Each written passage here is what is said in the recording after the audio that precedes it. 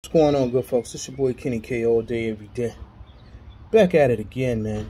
My goal objective for the day is to take off the AC condenser dryer.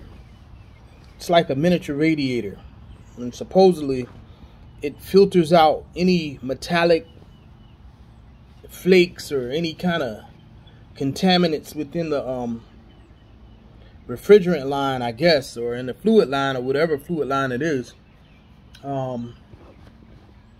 Speculating it's the refrigerant, the Freon.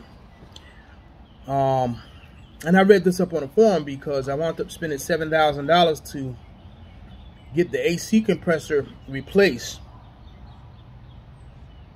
$7,000. And the AC compressor lasted for about a month. 1 month. And it went out. Again. Took it back to the repair shop. And they told me, well, we can't honor our warranty on the part because something else caused it. There's nothing wrong with the part. Something wrong with your car. And even if we put a new one on here, it's just going to go back out in another month because it's got metallic flakes within the Freon line or in the cooling line. And supposedly that stuff gets into the... it gets into the AC compressor. But after doing research, I discovered that a lot of people are saying that if your AC condenser has gone bad, it either gets stopped up and won't allow refrigerant to go through the line, which is not good for the AC compressor because it's working, it's not receiving any fluid flowing through it while it's spinning.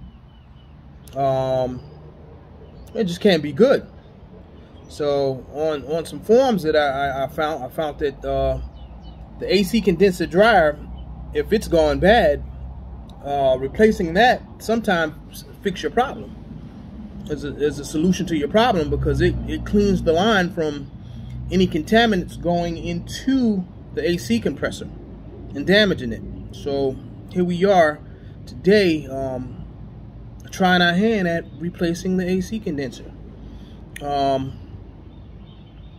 I'm going to show you guys what I did so far. It's a funny situation. The AC condenser, see right here? You can see it. It's right there. Right at the tip of my finger. See those little, see the grill? That's the AC condenser. And obviously this flap right here, supposedly, it comes up. Okay?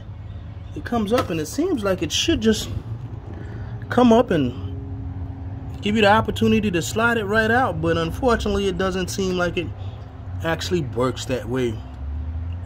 Because what I'm dealing with is this big metal plate that runs from here all the way to back there. In order to get that off, you got to take off the, from what I was told by the forums, is that you got to take that off.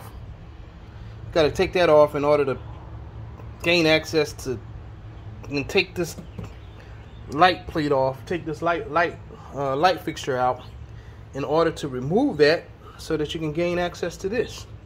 And that's what I'm doing right now. So far I've gotten as far as you can see. I took off the wheel well,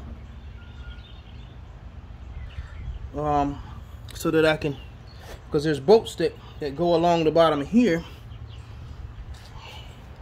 and of course there's 1, 2, 3, 4. Then you got a set of bolts that go along the bottom of this side, and that's what I'm doing right now. I'm actually taking the bumper off. Yeah, taking the bumper off.